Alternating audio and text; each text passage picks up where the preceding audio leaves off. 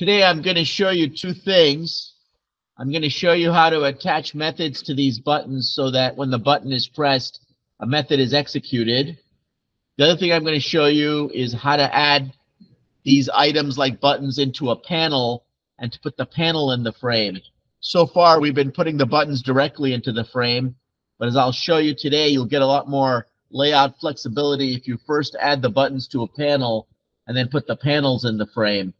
That will allow you to overlap the buttons and make them different sizes and give you all kinds of other advantages.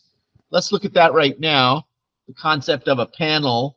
So let's look at this code here, which is demo number 6, and we see that it's similar to the code that we had written below. We create 6 buttons, but this time, in addition to building the frame, I've also built 2 panels. I've called them panel 1 and panel 2, and then over here, we're going to set up the frame to have this layout, and then we're going to set up each panel to have its own grid layout. So you can see that the frame has 2 rows and 1 column, and the panels, the first panel consists of 1 row with 4 columns, and the other panel has 1 row with 2 columns.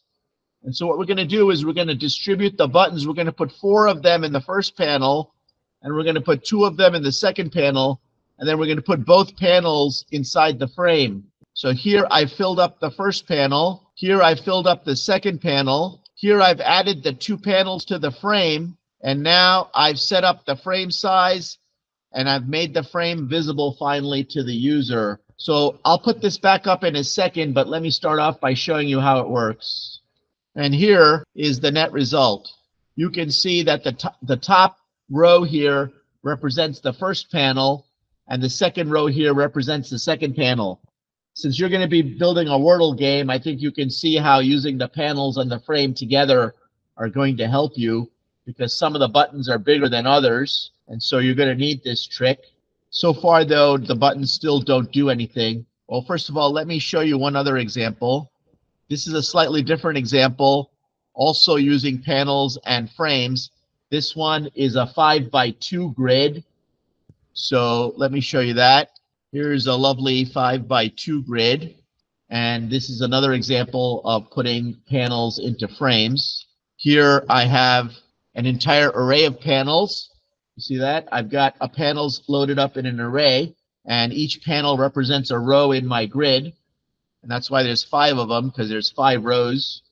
And I populate the panels here in a loop. So try to use loops for everything instead of individual lines of code.